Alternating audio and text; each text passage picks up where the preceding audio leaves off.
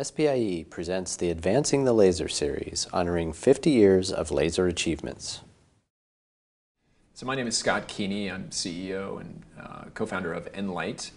We manufacture high-power semiconductor lasers. How important is basic research to the laser industry?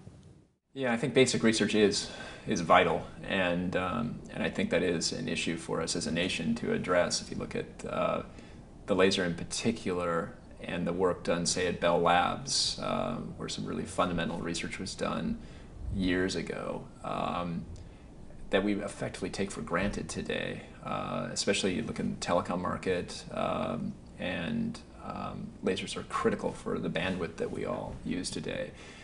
And you know, the challenging thing with basic research is no one could have predicted where that work would have gone back then. Yet the benefits are profound for all of us, and I think we've lost sight of that a bit. And obviously budgets are tight, etc. But I do think that basic research is vital for the nation, and indeed lasers are sort of a poster child for a lot of that work, and we're certainly thankful for it. Is there a Moore's law for laser development?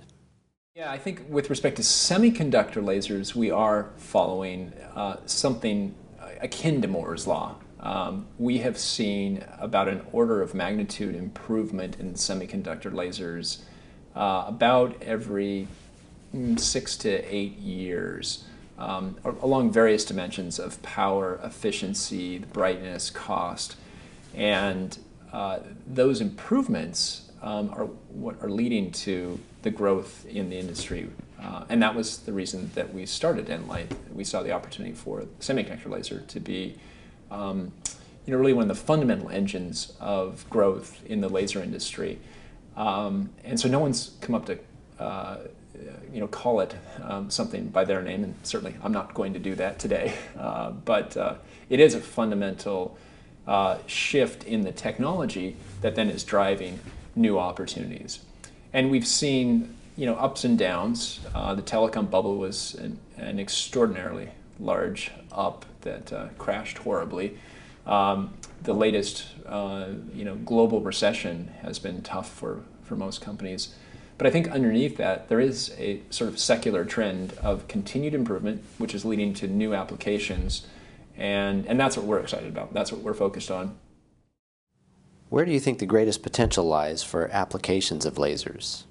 I see potential in really all of the markets for lasers, and I suppose some of the ones that I think are quite extraordinary. One is in medical applications. I think we've really only started to see the applications there.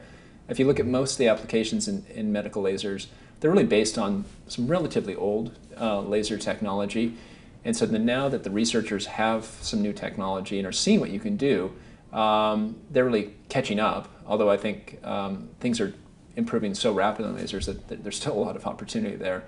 And I think medical applications will be one of the most interesting applications in lasers.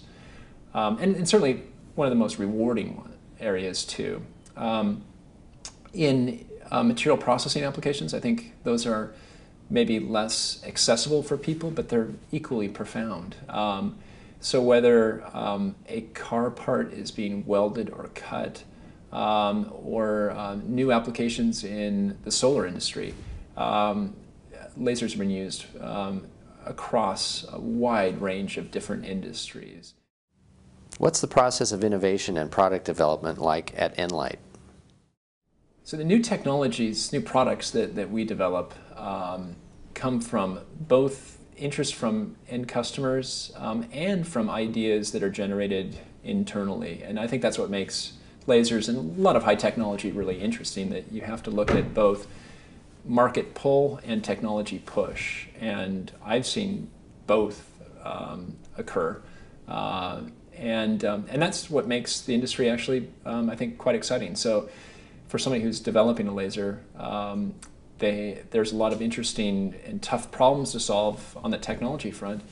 And then there's just a wide range of different potential applications to think through, and that business judgment is something that's vital to run in parallel to the technology development. So it's really both technology push and market pull. Would you talk about nLight's efforts to help foster science education? In addition to being a startup company, we have also established a nonprofit startup here in our region, where we go out and work with local high schools to try to encourage more students to take rigorous science and math classes and to help them through those classes and help guide them on the way. It's called nConnect, connecting students to future careers. And we have found that to be extraordinarily rewarding, and I think it's something that I'd like to see the industry do more of. I think there's a great need for help in our schools. I think we're all familiar with the gaps that we see in especially U.S. high school education. But I think that gap actually can be closed, and I think that industry can really help in that, and that's what we've seen. And I think I'd like to encourage more in the laser industry to get involved in your community, to partner with schools, and be happy to help anybody who's interested in doing that too.